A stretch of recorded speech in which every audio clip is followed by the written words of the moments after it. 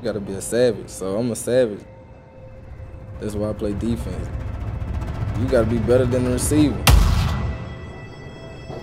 You get on the line with me, you better get me before I get you.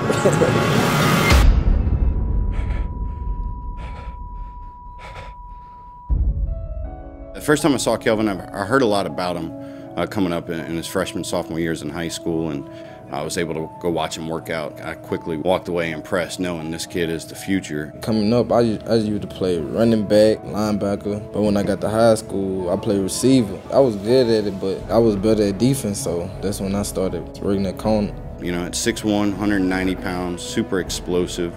The kid's recorded 40-inch vertical leaps. He's been timed in the low 4.4s. So, I mean, he's got NFL Combine-type numbers as a 17-year-old kid who's still growing. Growing up, I always liked LSU, and they say it's DBU, a number DB. LSU is known as Defensive Back University, and they've put a lot of premier cornerbacks, safeties in the NFL over the last decade or so, from Patrick Peterson, Eric Reed, Tyrann Mathieu. The list kind of goes on, and so he's looking to kind of fill in and be the next era of DBU.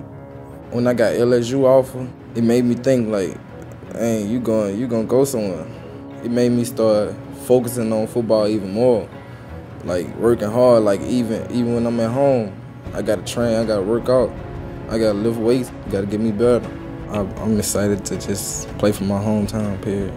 Kelvin's a unique athlete. You don't find many guys that are as fluid, explosive, and as physical he is that have the skill set to play cornerback or safety. My goal is to be an All-American. And when I get to LSU, I want to be the #1 draft pick coming out of there. You know, guys like Kelvin Joseph joining the future of the LSU program, you know, it'll be DBU for a while. LSU got a savage on the way. I just want to let them know they might as well get ready to buy their jerseys or whatever, because I'm going to take them to another national championship. Your technique got to be good. You got to play off. I catch a running back slipping in the hole, I'm coming to lay him out. I might come up to the line and just laugh at you. You got to earn your respect. Nobody ain't going to give you respect. So.